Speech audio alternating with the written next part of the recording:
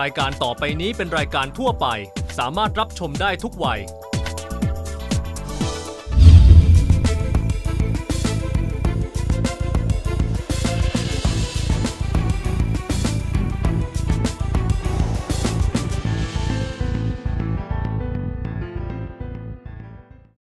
สนับสนุนโดย AIS ใช้ชีวิตได้มากกว่า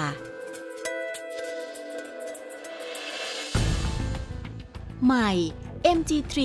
ชีวิตไหนสไตล์ไหนก็ฟัน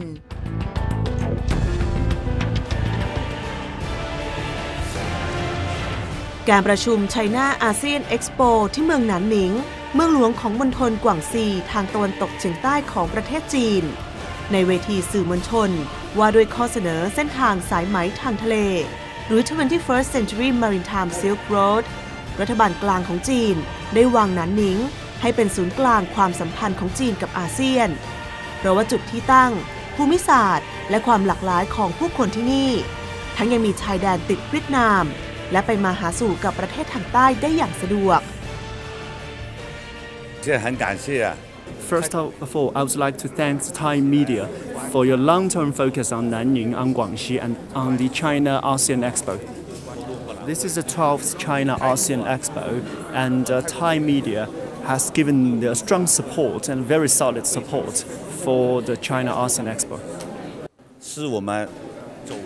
Nanning is a very important gateway on China's relations with the ASEAN. As China now attaches great importance to diplomacy with surrounding areas, Nanning is a very important gateway for China to enhance understanding and communication with our Southeast Asia people, especially with Thai people. Nanning has stepped up its infrastructure construction over the past 11 years since the city became the host of the China ASEAN Expo, especially when President Xi Jinping raised the initiative of the Belt and the Road. Nanning's significance has further climbed up. Nanning has very strategic importance geographically. It sits in the middle of China's southwest economic zone and China's southern part economic zone and also the ASEAN region. So it's like the connecting point for all three economic zones. Nanning is an important gateway for mainland China, including Taiwan, Macau, and Hong Kong, to go to the ASEAN countries. The past 11 China ASEAN Expos have all been very successful and it's getting better and better. We're really glad that Mr. Suthichai made a very insightful speech because he really stressed the importance of Nanning and the ASEAN and he stressed it very accurately. We're really thankful for that. ในแง่มุมหรือว่าในแนวความคิดของคนจีนที่มีแนวความคิดต่ออาเซียนเนี่ยเขามีความคิดความเห็นยังไงบ้างข้อที่1ประเทศจีนให้ความสำคัญแก่อาเซียนมากเพราะว่าอาเซียนเป็นประเทศเพื่อนบ้านทั้งนั้นนะครับแล้วก็จีนกับอาเซียนมีความคิดประเพณีความเข้าใจต่อประวัติศาสตร์คล้ายๆกันที่คุยกันง่ายกว่าเพราะฉะนั้นจีนให้ความสำคัญแก่อาเซียนส่วนประเทศไทยนั้นประเทศไทยเป็นประเทศที่สำคัญในอาเซียนแล้วก็มีความผูกพันกับจีนแล้วก็เลยประเทศจีนก็ถือว่าประเทศไทยเป็นเสาหลักเสาหนึ่งที่อยู่ในอาเซียนที่จีนใคร่ที่จะคุยกันที่จะปรึกษากันในหลายสิ่งหลายอย่างไม่ว่าเป็นทางเศรษฐกิจการเมืองหรือว่าความร่วมมือในด้านอื่นๆในทุกๆด้านแนวนโยบายของรัฐบาลจีนในชุดนี้ที่มีต่ออาเซียนเป็นยังไงบ้างคะก็อย่างเช่นประธานาธิบดีสีจิ้นผิงก็ถึงว่าจีนต้องเป็นประเทศเพื่อนบ้านที่ดีของอาเซียนต้องไม่ว่าทำอะไรก่อนอื่นต้องให้ประชาชนที่เข้าใจกันที่ถูกใจกันใจของประชาชนจะเหมือนกับว่าเป็นเพื่อนบ้านที่ดีใน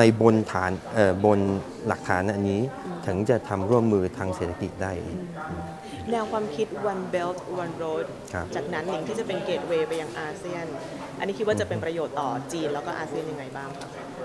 ผมคิดว่า1 Belt 1 Road มันเป็นความคิดที่องอาจที่อาจจะไม่ใช่สำเร็จภายใน3 ปี 5 ปีมันจะเป็นโครงการที่ต่อไปอีกหลาย10 ปีคงจะเป็นหลายร้อยปีก็ได้เพราะว่ามันเชื่อมโยงป ประเทศที่เป็นเพื่อนบ้านนะด้วยกัน แล้วก็คือเราเจริญกันถ้าพัฒนาก็พัฒนาด้วยกัน แล้วก็มีคนรวยก็ไปช่วยคนจนให้ช่วยเหลือกันเอื้อเฟื้อกันผมคิดว่าคงจะในหนานหนิงเป็นเมืองเป็นกวางซีเป็นมณฑลเหมือนกับว่าเป็นช่องทางที่เชื่อมโยงจีนกับอาเซียนอย่างเมื่อต้นปีนี้ผมก็ไปดูที่พรมแดนระหว่างกวางซีกับเวียดนามคนที่นู่นน่ะเขาไปมาเหมือนบ้านเดียวกันเลยก็เลยอันนี้เป็นข้อที่สำคัญที่ให้ทั้งสองประเทศเข้าใจกันให้คนประชาชนเข้าใจกันที่เหมือนไปมาหาสู่กันบ่อยมากอย่างเช่นที่กวางซีมันเป็นชนเผ่าส่วนกลุ่มน้อยเรียกว่าจ้วงเขาดูพูดภาษาไทยได้เขาฟังดูหนังไทยอะไรไม่มีปัญหาเลยเขาก็มีภาษาที่คล้ายๆกันใกล้เคียงกันก็เลยอันนี้เป็นผมคิดว่าเป็นจุดเริ่มต้นที่ดีที่ทำให้คนจะได้ร่วมกันที่ร่วมมือกันไม่ว่าในด้านทุกๆด้านแม้ว่าจะจัดงาน China ASEAN Expo ผ่านมาปีนี้เป็นปีที่ 12 แต่ว่าครั้งนี้มีจุดผลักดันเรื่องเส้นทางสายไหมทางทะเลอย่างออกหน้าออกตาทุกกิจกรรมล้วนแล้วแต่ตอกย้ำถึงความสำคัญของความคิดริเริ่มของจีนที่จะสร้าง One Belt One Road หรือว่า1แถบ1เส้นทางอันหมายถึงการทำให้เส้นทางสายไหมทั้งทางบกและทางทะเลเป็นแนวพัฒนาเศรษฐกิจร่วมระหว่างจีนกับประเทศอื่นๆทั่วโลก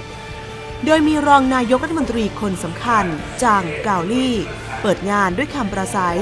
ที่ยืนยันว่านโยบายนี้ของจีนจะเป็นการทำให้เกิดความร่วมมือวินวิน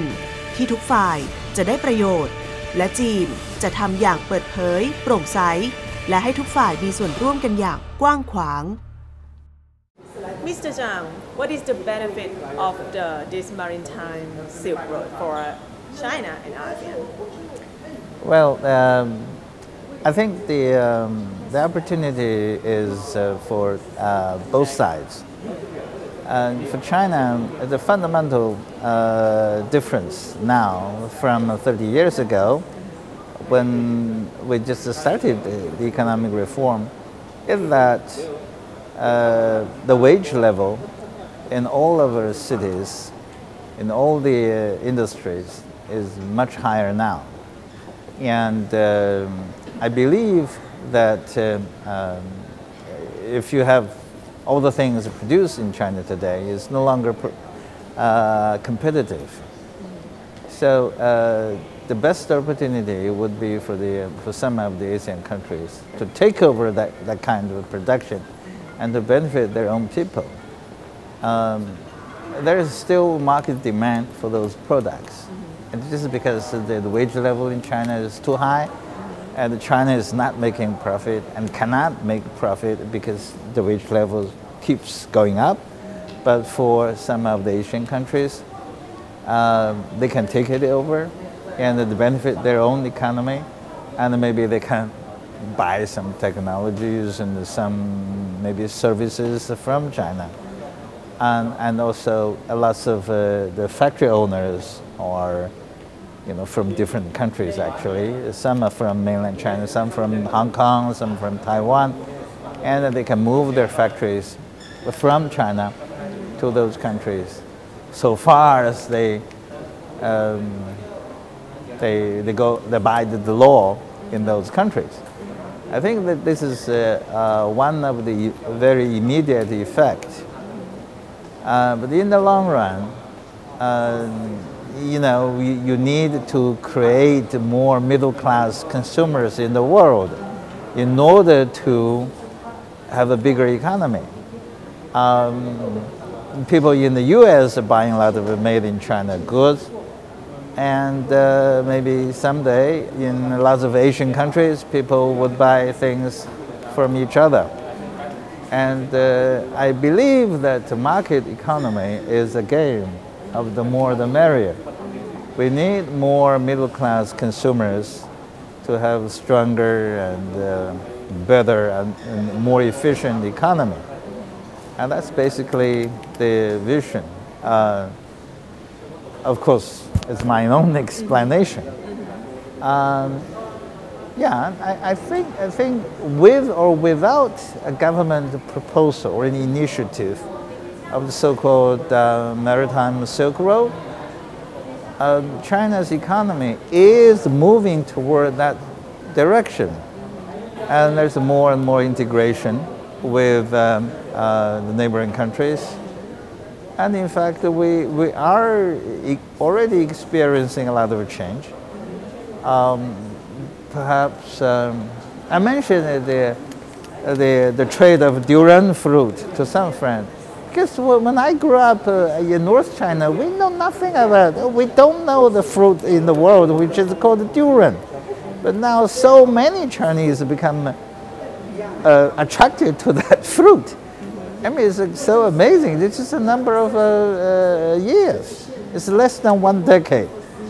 The durian fruit has conquered so many consumers in China. It's an amazing phenomenon, you know.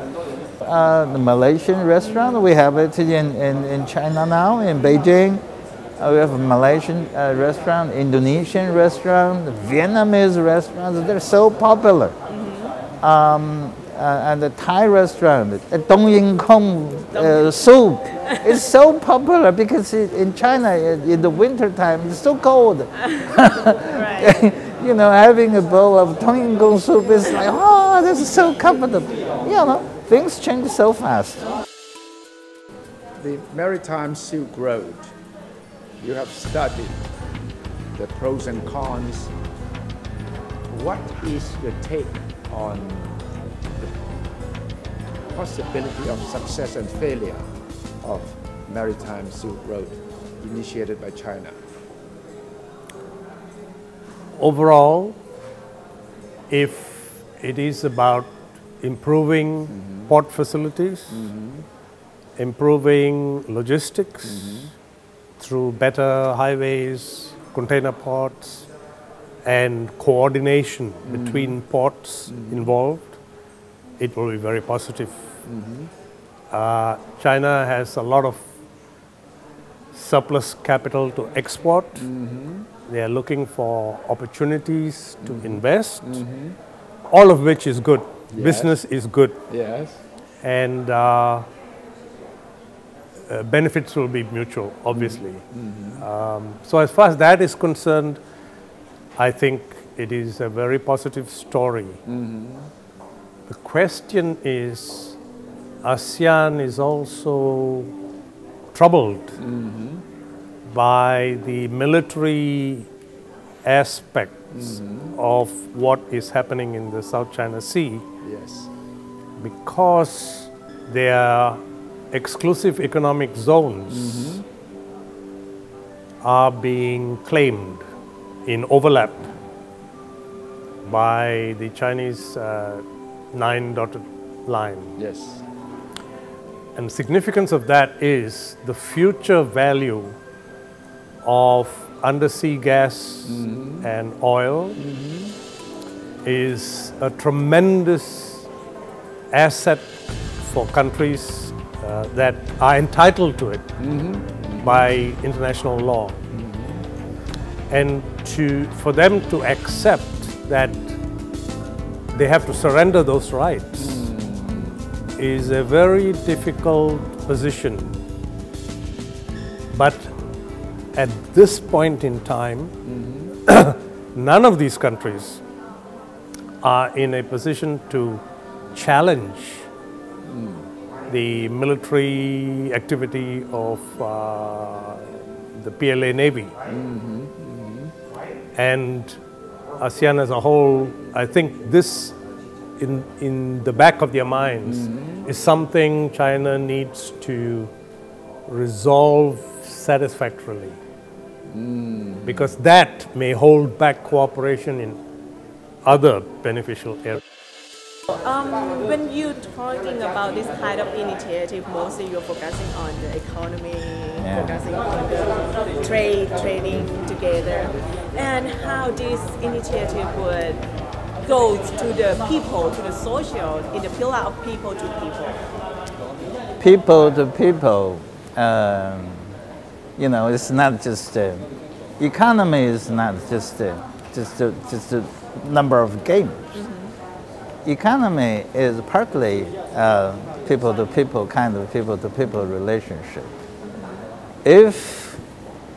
the Chinese people, for instance, the Dongyingdong soup is so popular in China, and of course people would remember where it comes from, and also lots of people when they visit Thailand, they will bring back the stuff to make Dongyingdong soup and they sell on the internet in China. Or maybe there's something that the Thai people would like to have more from China.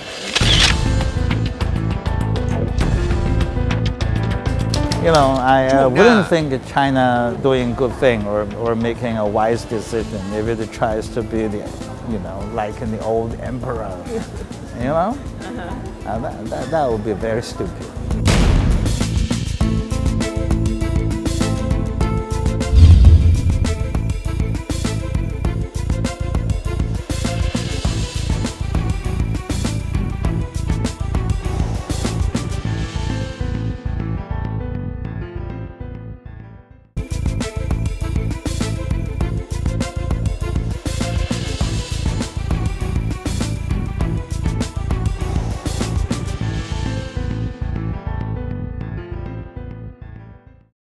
สนับสนุนโดย AIS ใช้ชีวิตได้มากกว่าส่วนในวงสนทนาของสื่อมวลชนในเอเชียที่เรียกว่าเอเชียมีเดียฟอรัมได้แลกเปลี่ยนความคิดเห็นกันค่อนข้างตรงไปตรงมาคนที่พูดหากว่ามาจากจีนเองก็จะเชียร์โครงการนี้อย่างออกหน้าย้ำถึงประโยชน์และอนาคตอันรุ่งเรืองหากได้เส้นทางสายไหมในยุคศตวรรษที่ 21 นี้ร่วมกันแต่ว่านักวิเคราะห์จากหลายประเทศตั้งประเด็นที่ผู้นำจีนควรจะต้องใส่ใจมากเป็นพิเศษนั่นคือหากว่าปักกิ่งไม่แก้ปัญหาความขัดแย้งกับอาเซียนหลายประเทศในทะเลจีนใต้อย่างเป็นรูปธรรมก็อย่าได้หวังว่าเส้นทางสายไหมยุคใหม่จะเกิดขึ้นอย่างราบรื่นมากนักมองว่าแนวความคิดริเริ่มในการพัฒนาให้หนานหนิงเป็นเกตเวย์ไปสู่อาเซียนเนี่ยมันจะลดระดับความตึงเครียดระหว่างอาเซียนแล้วก็จีนที่มีประเด็นขัดแย้งกันอยู่ได้ไหมคะเรื่องน่านน้ำความขัดแย้งมันก็เหมือนเพื่อนบ้านนะบางทีเราก็ระหว่างเพื่อนบ้านยังมีเรื่องเล็กๆน้อยๆทะเลาะกันผมคิดว่ามันไม่ควรจะเป็นเพลงหลักของทั้งสองประเทศหรือว่าจีนกับอาเซียนเราต้องมองว่าการพัฒนาของจีนอาเซียนเติบโตทุกปีแล้วก็มีสินค้าที่ขนมาจากอาเซียนมาถึงจีนแล้วก็จีนส่งรายการออกไปก็ดีมันเติบโตทุกปีมันทำให้ทั้งสองฝ่ายมีส่วนช่วยทั้งสองฝ่ายได้ผลประโยชน์ด้วยเพราะฉะนั้นผมคิดว่าการทะเลาะกันหรือว่ามีความขัดแย้งกันมันเป็นเรื่องปกติปัญหาอยู่ที่ว่าเราอยากจะแก้ไขไหมเราคุยกันนั่งลงมาคุยกันได้ไหมเราปรึกษาได้ไหมถ้าหากว่าเรามีพื้นฐานปรึกษาได้คุยกันได้ประชาชนของเราที่ถูกใจกันที่คุยได้โอเคไม่มีปัญหาผมคิดว่าในการพูดคุยกันได้ผมคิดว่าน่าจะคุยได้แล้วเรายังต้องระวังมีมือที่3ที่แทรกแซงเข้ามาด้วยเพราะว่าอันนี้เป็นปัญหาของระหว่างเพื่อนบ้านแล้วก็มีคนอื่นมาพูดอะไรอยู่ในนั้นอันนี้ก็เหมือนชีวิตประจำวันของคนนะ It is surely that this kind of initiative would benefit both sides, the ASEAN, the China, but there are some kind of topics going on with these countries. Would the difficulties about the maritime in South China Sea would be the barriers for this initiative? That's a kind of, first of all, I have to say those things are really unfortunate for the people in the whole region. On one level, they're the business for the politicians and diplomats. And do common people benefit from them? Hardly. Having one more island or having one less island or you know, it's presumed there's a lot of oil and gas under the sea, but you know, in the future maybe we have more shale gas. In the future we may have more solar energy. That's not really an issue that can decide the fate or the destiny of a big nation. I think all the political issues, they come and go. They don't stick. For instance, when China was having the Cultural Revolution, there are a lot more political issues around. The American air bases in Thailand, in the Philippines, in Vietnam, the war in Vietnam, and the Americans fighting in Cambodia, and so on and so forth. So what? 30 years later, it's not an issue anymore, right? And China supported rebellions in Thai and Malaysia, and you know, the leftist demonstrations.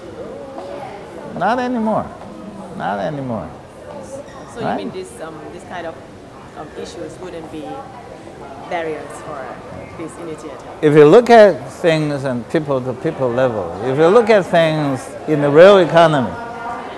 I won't even call them real issues. That's my point. And I believe in what I say because I saw it. 30 years ago, when I grew up in China, there was the Vietnam War. And the Chinese propagandists, oh, there are enemies around us. No, now they're, you know, Thailand is our friend. Cambodia is our friend. Vietnam is, you know, other than the South China Sea. What's wrong with us? Nothing really. So what are the challenges for this initiative? I think whether or not you have any immediate increase or decrease in mutual benefit, the direction is good. The direction is about doing business. The direction is about making friends. The direction is about solving problems. It's not to assert self-interest, to assert power, and to like treat some other people like colonies, like a colonialist in the past. ส่วนอีกหนึ่งกลุ่มที่ต่อต้านอย่างออกหน้าออกตานั่นก็คือประเทศที่มีความขัดแย้งกับจีนในทะเลจีนใต้ซึ่งก็คือเวียดนามและฟิลิปปินส์จนถึงวันนี้การเจรจาหาทางออกเรื่องทะเลจีนใต้ระหว่างจีนกับอาเซียนก็ยังไม่ได้ข้อสรุปออกมาที่เป็นสูตรที่ชัดเจนแม้จะมีการประชุมว่าด้วย Code of Conduct หรือหลักปฏิบัติร่วมกันระหว่างจีนกับอาเซียนในเรื่องนี้มาหลายรอบและมีการแถลงข่าวรับปากคำจากหลายฝ่ายที่เกี่ยวข้องว่าจะต้องเดินหน้าสร้างกติกามารยาทเพื่อป้องกันศึกสงครามในทะเลให้จบได้และล่าสุดเมื่อวันพุธที่ผ่านมากระทรวงการต่างประเทศของจีนได้เรียกพบเอกอัครราชทูตสหรัฐประจำสาธารณรัฐประชาชนจีนเพื่อประท้วงกรณีที่สหรัฐส่งเรือพิฆาต USS ลาเซนติดขีปนาวุธนั่นเข้าใกล้หมู่เกาะเทียมของจีนในทะเลจีนใต้ขณะที่สถานีโทรทัศน์ CCTV ของทางการจีนระบุว่านายหลิวเจิ้นหมินรัฐมนตรีช่วยต่างประเทศจีนได้กล่าวเตือนสหรัฐว่าขาดความรับผิดชอบและขอให้สหรัฐยุติการดำเนินการดังกล่าวโดยเร็วเพราะส่งผลเสียต่ออำนาจอธิปไตยของจีนและผลประโยชน์ด้านความมั่นคงด้านในจอห์นเคอร์บี้โฆษกกระทรวงการต่างประเทศสหรัฐบอกว่าแม้ว่าจะมีความเห็นที่แตกต่างกันในเรื่องทะเลจีนใต้แต่ความสัมพันธ์ระหว่างสหรัฐและจีนเป็นเรื่องที่สำคัญอย่างยิ่งและสหรัฐต้องการเห็นความสัมพันธ์ของสองชาติเติบโตต่อไปเพื่อผลประโยชน์ของทั้งสองประเทศและในภูมิภาคเหตุการณ์นี้ย้อนกลับไปเมื่อวันอังคารที่ผ่านมาเมื่อเรือ USS ลาเซนของกองทัพเรือสหรัฐ ได้ลั่นล้ำเข้าไปในรัศมี 12 ไมล์ทะเลในเขตน่านน้ำรอบๆแนวปะการังซูบี้และมิสชีฟในพื้นที่หมู่เกาะสแปรตลีย์ที่จีนอ้างกรรมสิทธิ์ซึ่งสหรัฐอ้างว่าเป็นปฏิบัติการตามปกติและเป็นไปตามกฎหมายระหว่างประเทศซึ่งนายอาชคาร์เตอร์รัฐมนตรีกลาโหมได้ยืนยันว่าเกิดเรื่องนี้ขึ้นจริงในระหว่างการให้ปากคำต่อคณะกรรมาการทหารของวุฒิสภา